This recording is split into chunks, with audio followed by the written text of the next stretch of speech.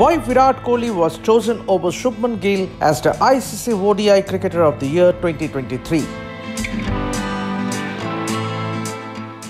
In the fiercely competitive world of cricket, Virat Kohli's recognition as the ICC ODI Cricketer of the Year for 2023 has sparked debates over whether it was justified, especially with Shubman Gill's impressive stats overshadowing the star batter. In his 27 ODIs, Kohli has scored 1,377 runs, including 600s and 8 half-centuries at an average of 72.47, including his record-breaking 765 runs in the ODI World Cup at an astonishing average of 95.62. While Shubman Gill's numbers are also commendable, Gill has scored 1,584 runs in 29 matches, including a double century, 5 centuries and 9 half-centuries at an average of 63.36, which are statistically superior to Kohli's, but the context comes into play. Kohli's runs in high-intensity tournaments, particularly the World Cup, and his consistent performance against top-tier teams like England, Australia, Pakistan, New Zealand and South Africa make a compelling case for his accolade.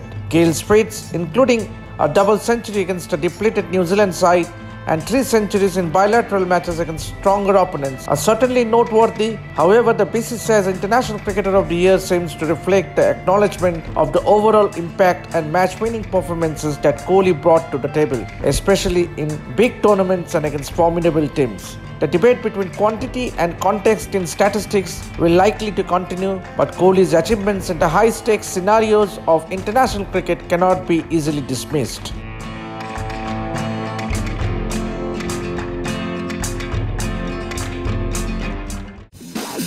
This is extra time!